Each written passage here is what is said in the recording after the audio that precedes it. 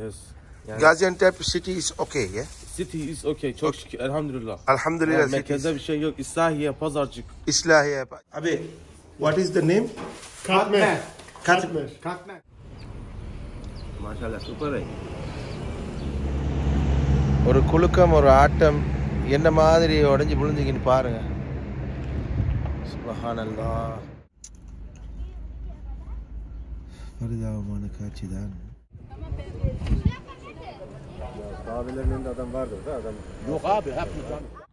அந்த இறப்புகளை உடனே அடக்கப்பட்ட ஜனாசாக்கள்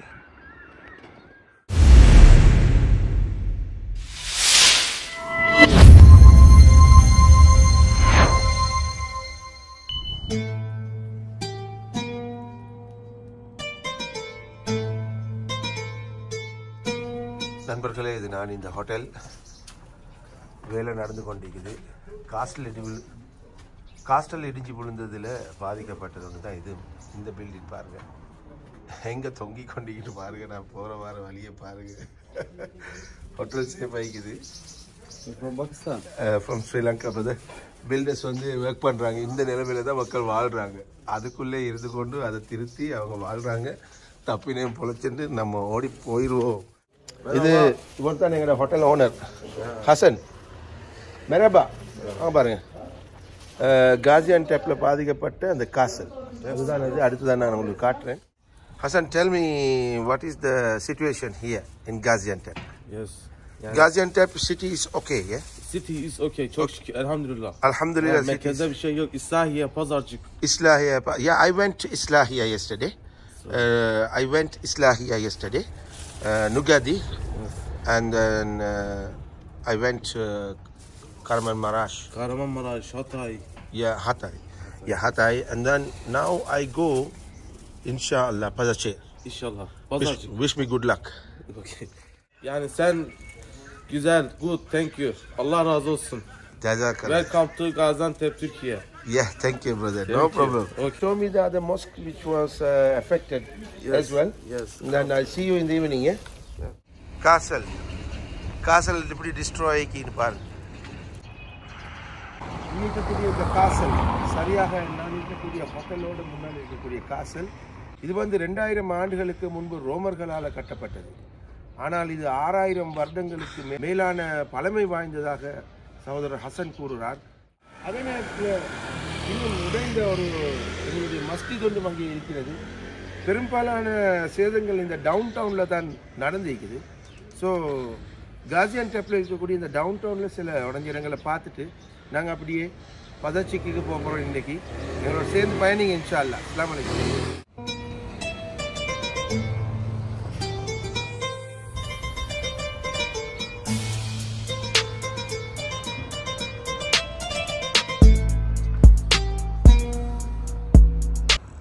பாருங்கள், 2000 வருடத்துக்கு முன்னதாக ரோமர்களாக புனர்நிர்மாணிக்கப்பட்ட காஸ்டல்னு சொல்லப்படுது.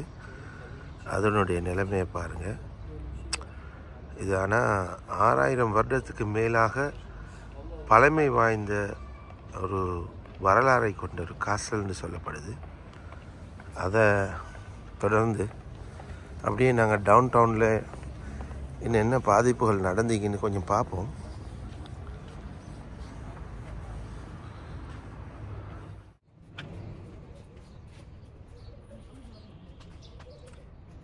இதுதான் நாங்கள் இந்த ஹோட்டல்.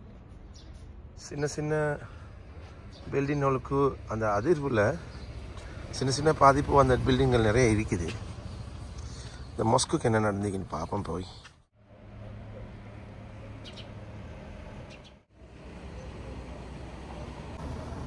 இது டவுன் டவுனில் இருக்கக்கூடிய ஒரு மஸ்ஜித் முழுமையாக மூடப்பட்டிருக்குது. அந்த தாக்கத்தால் சின்ன ஒரு அதிர்வு பாருங்கள்.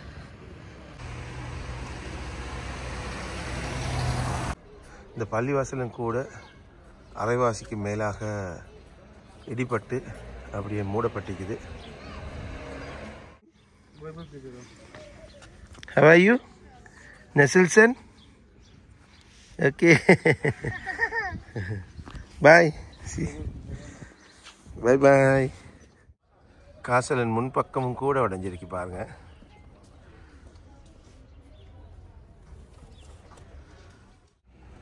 சின்ன ஒரு பான் பேக்கரி போய் பார்ப்போம் எப்படி நடக்குதுன்னு ப்ராசஸ். 3 டைப்பான பான் போடுறாங்க பாருங்கள். அஸ்ஸலாமு அலைக்கும் நசில் சான். இதில் 3 விதமான பான்களை போடுறாங்க. இது பான் தட்டுறாங்க. மாஷா அல்லாஹ். அதை கொஞ்சம் லைவாக உங்களுக்கு அதை ப்ரொசஸை கொஞ்சம் உங்களுக்கு காட்டுவோம். இது வந்து பதப்படுத்தப்பட்ட மாவு வந்திருக்கு. அந்த மாவை 2-3 சகோதரர்கள் சேர்ந்து அதை ஒரு அந்தந்த பானுக்குரிய ஃபோமுக்கு செய்கிறாங்க. பார்ப்போம் இவர் என்ன செய்கிறாருன்றது பார்ப்போம். Okay, show me how you make the breads. மாவை போட்டு அழகாக தட்டிக்கிட்டு எடுக்கிறாங்க. இவர் அதை தட்டி ஒரு ஃபோமாக அதை செஞ்சு அங்கால பக்கத்துக்கு பாஸ் பண்ணுறாரு.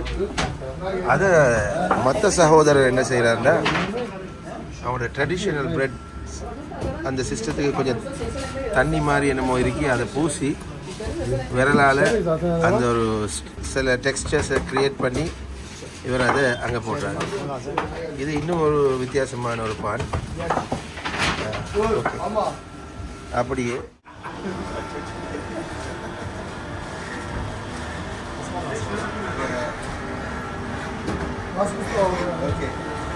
போடப்பட்ட பான்களை காட்டுறாங்க. அதே பிறகு போடப்பட்ட பான்கள் தான் நிற்கிது. இது வெறுமனே பான் மட்டும்தான் இவரோட வியாபாரம். எத்தனை பேர் வேலை செய்கிறாங்கன்னு பாருங்கள். மாஷா அல்லாஹ். 1 2 3 4 5 6. Teşekkür. Teşekkür ederim. Görüşmek üzere.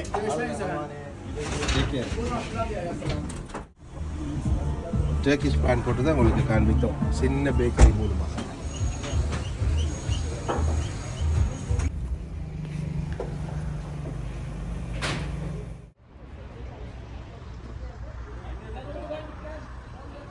Castle entry close பண்ணப்பட்டிருக்குது.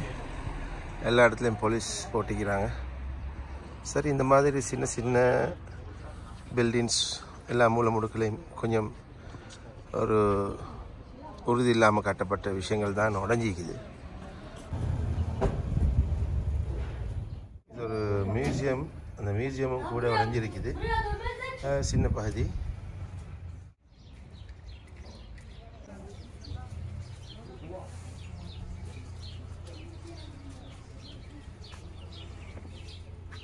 பாருங்க, நாட்டு சாமான் அளிக்கிற சின்ன கடைகள்.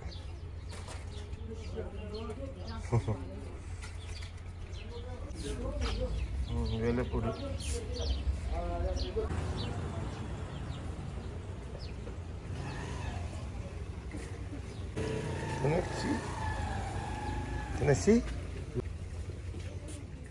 இது ஒரு இன்னொரு கடை.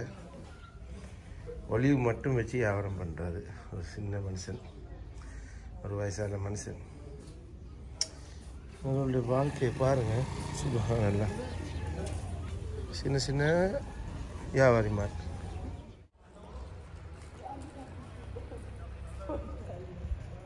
காசியன்டெப் சிட்டியில் இங்கே பெரிய அளவில் பாதிப்புகள் இல்லை.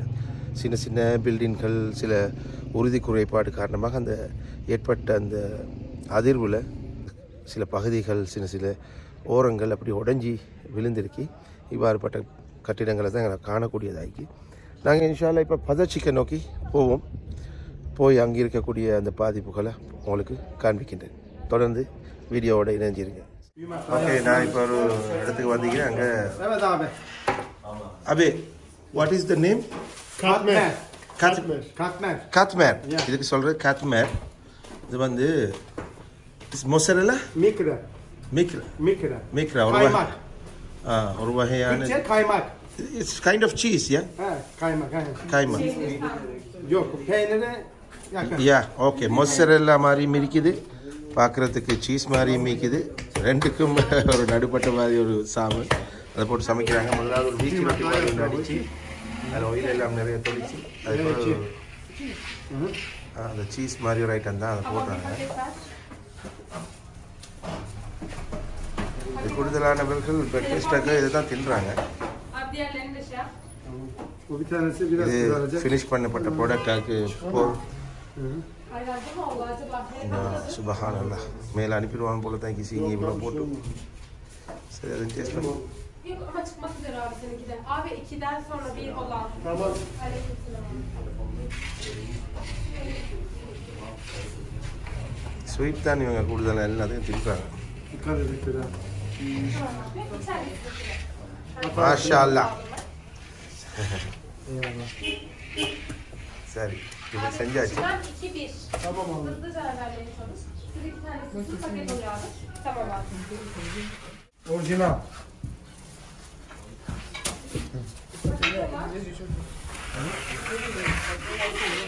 İşte son verdin mi?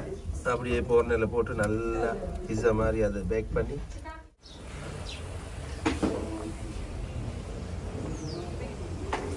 This is a hotel boss. Sen biraz rahatsız olduğun için seni burada hiç direkt seni şey yapacağım. Memnuniyet.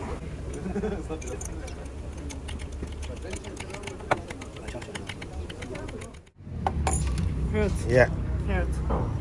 Thank you.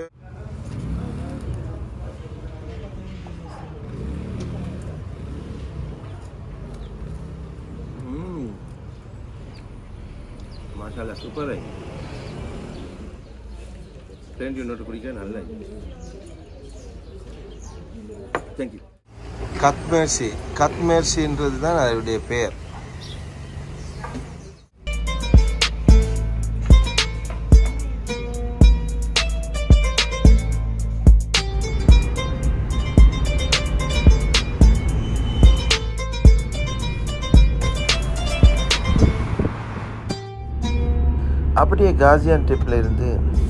அப்படியே காசியான்டெப்பில் இருந்து ஸ்ட்ரைட்டாக வந்து பதர்ச்சிக் என்று சொல்லக்கூடிய அந்த வில்லேஜ் டவுனுக்கு உடனடியாக ஒரு 1 ஹவரில் போய் சேர்ந்துட்டேன்.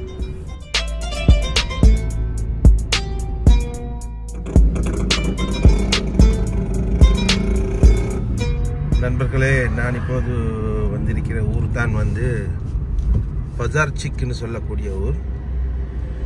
துருக்கியின் ஒரு அழகான ஒரு சிறிய நகரம். பாருங்கள், கட்டிடமெல்லாம் எப்படி சாஞ்சி கிடைக்குதுண்டு. இந்த ஊர்லேயும் எல்லா இடத்துலையும் பயங்கரமான சூழ்நிலை சுட்டி மக்கள் ஊரை விட்டு அவங்களோட சொந்தக்காரர்கள் நண்பர்கள் இருக்கிற இடங்களுக்கு போயிருக்கிறாங்க. அதிகமானவங்க இங்கே வந்து சாமான்களை மூட்டை கட்டி கொண்டு ஓடுற காட்சியை தான் எங்களால் காணக்கூடியதாக இருக்குது. கொஞ்சம் சேஃபான இடங்களில் இருக்கு, கொஞ்சம் போய் பார்ப்போம். இந்த எந்த பில்டிங்லையுமே மனுஷர் இல்லை, எல்லாரும் போட்டு ஓடிட்டாங்க. பலரும் உயிரை கையில் பிடிச்சிட்டு பலரும் டிஸ்பிளேஸ் ஆகிட்டாங்க. இதை பாருங்கள், மிகவும் சரிந்து விழுந்த கட்டிடங்கள். இன்னும் இதில் குறுக்கால போகிற ரோடுகளில் போனால் எல்லாத்துலேயும் எத்தனையோ கட்டிடங்கள் விழுந்திருக்குது, எத்தனையோ கட்டிடங்கள் உடைந்து. கொஞ்சம் அப்படி கீழே போயிட்டு வருவோம். பாருங்களேன், எல்லாத்தையும் எஃபெக்ட் ஆகிருக்குது. மக்கள் போட்டுட்டு ஓடிக்கொண்டிருக்கிறாங்க.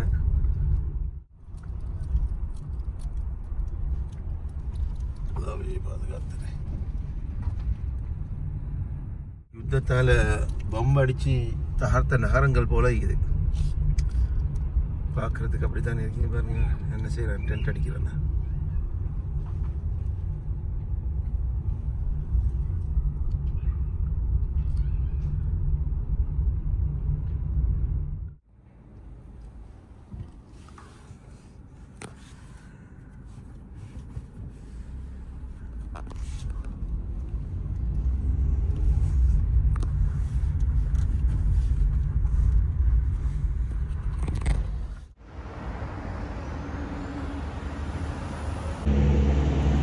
ஒரு குலுக்கம், ஒரு ஆட்டம், என்ன மாதிரி உடஞ்சி விழுந்துக்கின்னு பாருங்க. சுப்ஹானல்லாஹ்.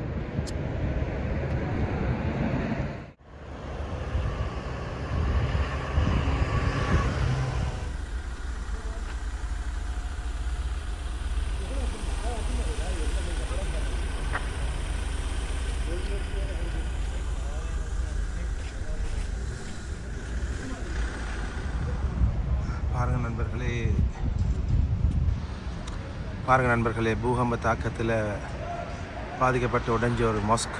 ஒரு அல்லாவுடைய மாளிகை, ஒரு பெரிய பள்ளிவாசல் மூடப்பட்டிருக்குது. முன்னால் கொஞ்சம் முசல்லா போட்டிருக்குது மக்கள் தொழுகிறதுக்காக வேண்டி.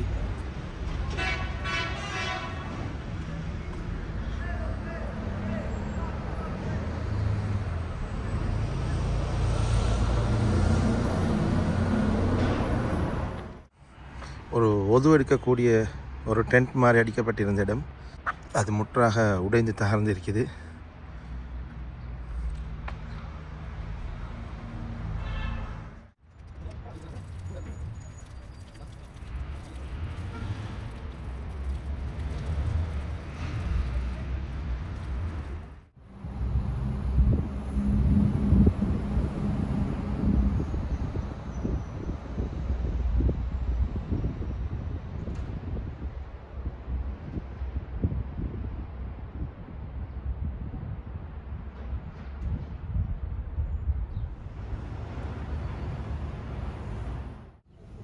மக்களோட நிலைமையை பாருங்கள்.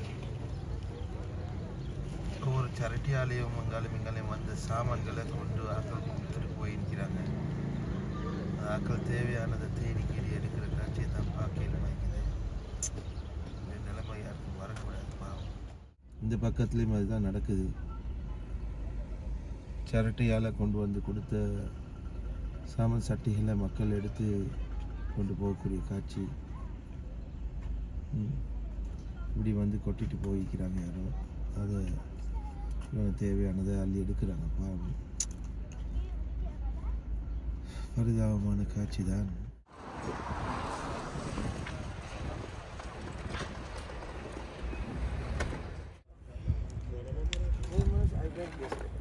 First I went to the Epic Center, saw everything, people struggling a lot. But you know, I was telling you, because you are a policeman. Yes. I went many places, big camp. I seen many camping areas, which is big, 1,000, 2,000, 3,000 people. You have army, police together, and they're very restricted. When, for example, I want to buy some food and give them, they're not allowing me. They said, need permission for charge. I said, I'm an individual. I'm an individual. Why should I get a permission now? No, you can come tomorrow, take a permission and come tomorrow. I said, tomorrow is Sunday. I came here to go 3 places today to help my brothers. And then what I did, I looked small villages where people living, 8 families, 10 families, 25 families, and small bunch of people. I went and made some hadiyah and helped them. And then I thought, but the problem is they can't speak English. When you go to the camp, you can find someone and ask them what kind of things you need. Beds and blankets, or just the food or something like that. And then I can tell my people from my Tamil language. So these people only struggling for the essentials or food, whatever it is. You know, that is my idea was, you know. But they're not. That's the same thing, because I think maybe the government look after from all the money they want from the government, and then the government want to distribute. Is it something they want to do? You think? What is your opinion on that? They are trying to help, but it is They have rules, yeah. Okay. big place. Yeah. There's 10 villages. More than 10 villages, you know? More than 10 10 villages. towns. Big city. Big cities, yeah. 10 city. More than 10 cities. Inshallah, hope the situation goes well somehow. Everyone doing their best, and then inshallah. What happened to these people? All moved to the other places, eh? Some of them. Some of them. Some of them live here. Some of them live here, some of them out. See, they're taking things. We can go. Look, these guys are taking things which is very dangerous at the minute. No, They can go? not dangerous. Not dangerous. They controlled Yeah. the buildings. Now it's safe now. No, So they can go and take the things for them. That's why, because you allowed them to go and take their. If they want, they can still living there. If they want, they can still living, but living not allowed. living is allowed. Allowed. Only They are same controlled buildings. only controlled buildings. Okay. Living is allowed. But people People don't still fear. fear. It takes time. It takes time again. பாருங்கள் இப்படி ஒவ்வொரு tent இருக்கிற ஏரியாவில் உள்ளவங்களுக்கு அதால் it's distributed by government. S, கவர்மெண்ட்டால் வந்து ஃப்ரீயாக விறகுகளுக்கு வந்து கொடுக்க ஏற்பாடுகளை பண்ணிக்கிறாங்க. அதுதான் இருக்கு நிலைமை. Brother, tell me, what's the earning, an average salary in a place like Nurdagi, Aslahi or the Pazarcik people? A normal job, when you do a normal job or a small business, how much you can earn a day? Maybe 200, 250. It depends. So about 200 means about 10 pound, 10 euro, 10 euro, ne? 10 euro. நண்பர்களே பாருங்கள், அந்த ஒரு நாளைக்கு சராசரி வருமானம் கூடியவங்களுக்கு ஒரு 10 euro தான், 10-15 யூரோவுக்கு தான் நம்மளோட சம்பளம். அப்போ ஹாலிடேக்கு கூட வரக்கூடியவர்களுக்கு ஒரு குடும்பத்துக்கு ஒரு கிழமைக்கு உதவி செய்கிறண்டாலே ஒரு சாதாரணமாக ஒரு சின்ன தொகைன்ற ஒரு சாதாரணமாக ஒரு 100-150 பவுனை கொடுத்தாலும் அந்த குடும்பத்துக்கு இந்த நேரத்தில் அவங்களுக்கு பெரிய ஒரு உதவி ஆகிக்கும். இந்த மாதிரி உங்களுக்கு உங்களோட சக்திக்கு ஏற்ப எத்தனையோ குடும்பங்களுக்கு உதவி செய்யலாம். அதனால் யூரோப்பில் இருந்து ஹாலிடேஸ் போகிறவங்க துருக்கிக்கு கண்டிப்பாக போங்க. போய் உள்ளுக்கு பாதிக்கப்பட்ட சின்ன சின்ன ஊர்களை போய் பாருங்கள். பார்த்து உங்களால் முடிஞ்ச விஷயங்களை செய்யுங்க இன்ஷா அல்லாஹ். அதனால் உங்களுக்கு பலர்களுடைய உள்ளங்களை குளிர வைப்பதோடு உங்களுக்கு பல நன்மைகளை இறைவன் தருவான் இன்ஷா அல்லாஹ். இது அன்பாக வேண்டிக் கொள்கின்றேன்.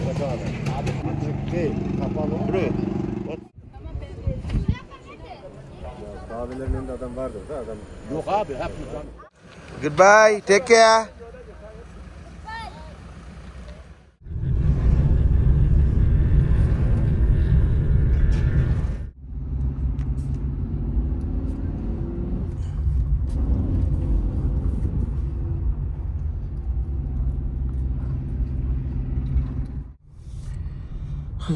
பதச்சேரியில் இருக்கக்கூடிய இந்த செமெட்ரி எங்களுடைய முஸ்லீம் மையவாடி தான். அங்கே வந்திருக்கிறோம். ஒரு மாஸ் கிரேவ் ஒன்று இருக்குது. இந்த பூகம்பத்தால் பாதிக்கப்பட்ட மக்கள் அடக்கின இடம், அதை கொஞ்சம் பார்த்துட்டுப்போம். பதச்சேர் என்று சொல்லக்கூடிய இடத்துல இருக்கக்கூடிய அந்த மாஸ் கிரேவ்னு சொல்லப்படக்கூடிய இந்த ஊரில் மரணித்த அதிகமான மக்களை அடைக்க இருக்கக்கூடிய இந்த மையவாடி. இது இந்த ஊருடைய பொது மையவாடி. அந்த இடத்துல பலகைகளால் தற்போது சென்ற கிழமைகளில் அடக்கப்பட்ட ஜனாசாக்கள் இருக்குது. அதே போல் இந்த வரிசையிலையும் பலருடைய ஜனாசாக்கள் நல்லடக்கங்களாக அங்கே மையவாடிகளாக இருக்கின்றது. இந்த இடத்தையும் கொஞ்சம் பார்த்துட்டு போங்க. வந்தேன் பாருங்கள், எவ்வளோ அழகான ஒரு ஊர். அதில் இறைவனின் சோதனை அந்த மக்களுக்கு என்பதற்கு தான் இந்த சம்பவங்கள் ஒரு சான்று கொடுக்கின்றன.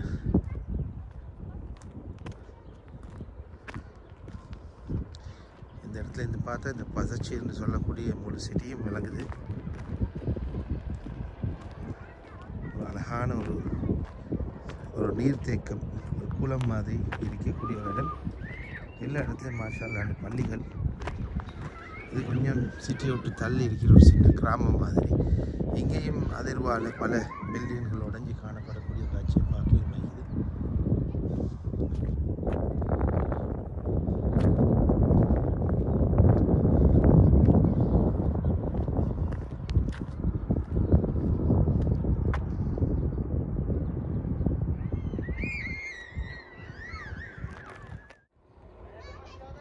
உங்களுக்கு பார்த்தா விளங்குதாய்க்கும் அவசரமாக தோண்டப்பட்டு அந்த இறப்புகளை உடனே அடக்கப்பட்ட ஜனாசாக்கள்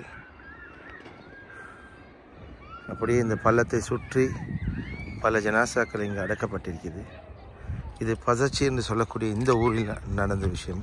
இந்த மாதிரி எத்தனையோ கிராமங்களில், எத்தனையோ நகரங்களில் 40,000க்கும் அதிகமான சகோதரர்கள்.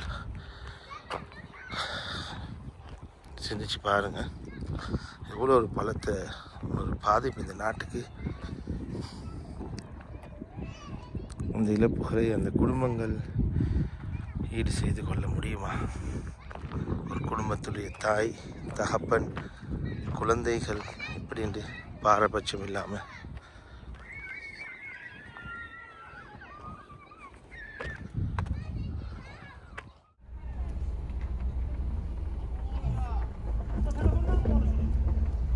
சின்ன குடும்பம் இருக்கக்கூடிய இன்னொரு டென்ட் பாருங்க.